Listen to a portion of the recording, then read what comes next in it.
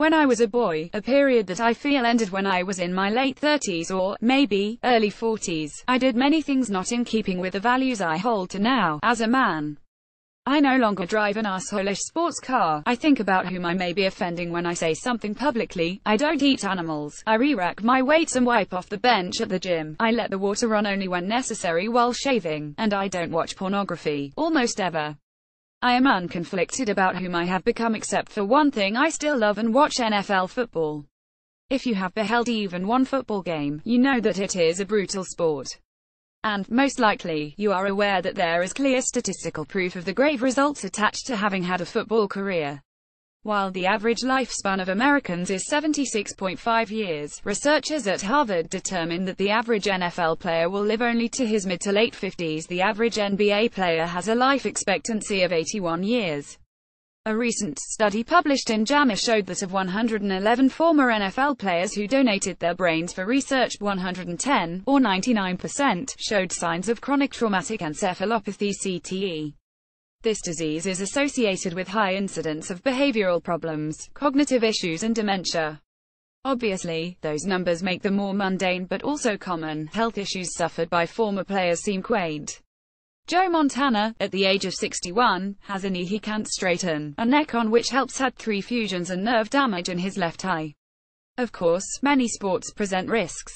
Boxing has similar CTE rates to football, but with even higher percentages of those who will suffer severe brain issues like Parkinson's disease and immediate death. In my youth, I watched a lot of televised boxing and was enamored of it. In college, I joined the boxing team for intercollegiate matches. During my second match, I was TKO'd and suffered a mild concussion. I never boxed again, but I continued to follow the sport and attended many fights in Los Angeles and Las Vegas. However, in my early 30s, my interest in boxing waned, or, rather, I should say that it turned to revulsion. No one thing changed my mind, though I did attend a match at the Forum in LA where a boxer died.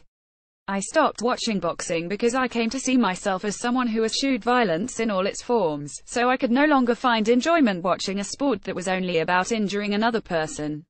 Though letting go of boxing came easily to me, doing so with football has not. Approaching the start of the regular NFL season on September 7, I began asking friends and people I met who were football fans if they thought about how bad the game was for those who played it and whether that made them question their fanship of this ethically challenged product. Uniformly, everyone said they didn't think about it, nor did they want to. All were aware of the dangers.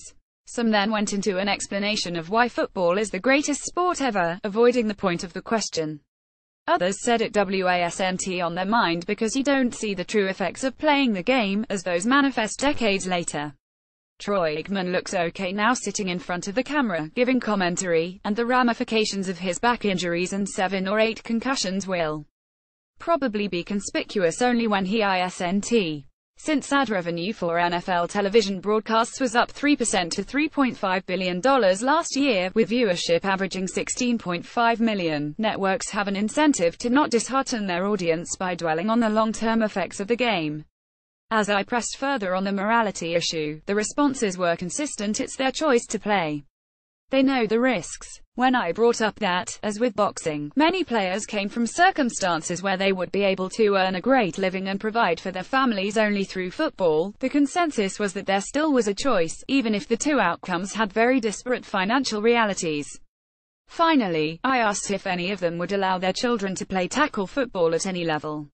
Again, uniformity prevailed. All but one said no way, with the other telling me that her son was currently playing middle school ball and that it terrified her. She also said that she might not let him play in high school. This wasn't a surprise, as many former and current NFL players agree with Hall of Famer Terry Bradshaw, who said that if he had a son today, I would not let him play football. ESPN college football announcer and former NFL player Ed Cunningham recently quit, citing his moral quandary over player head injuries. I get why few admirers of football want to consider its consequences. None of us thinks much about the dangers of being a fireman, either, but we all want there to be firemen. Still, having one fewer entertainment option is very different from dying in a raging inferno. And once you do know that something destructive is part of a given activity, it becomes unethical to not contemplate your decision to patronize that activity, just as it would be if you knew a business used slave labor in Bangladesh to make its product. At the same time, I do believe that people should be able to make their own choices. Alcohol consumption is involved in a high percentage of the world's tragedies, and I don't partake, but I think the rational use of liquor and recreational drugs should be legal.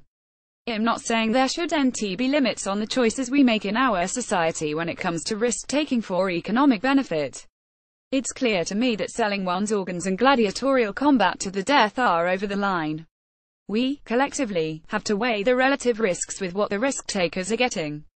And in doing so, we have to acknowledge that we all come from different circumstances and appreciate different things.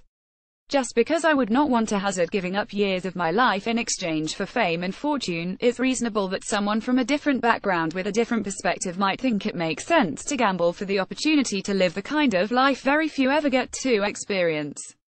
Given the extreme peril involved with boxing, I think it is over the line of what should be allowed. But I can say football, with its higher rewards for a greater number of athletes, and slightly lesser level of danger, is not close but not over. And if it isn't over my moral line, I guess I should not feel bad about patronizing a truly unique, beautiful and strategically complex sport. Sure, that might be a slight convenience in order to rationalize my suspect ethical lapse, but if so, I can live with myself making football my only vice, that and occasional internet porn. This story first appeared in the September 6 issue of The Hollywood Reporter magazine. To receive the magazine, click here to subscribe.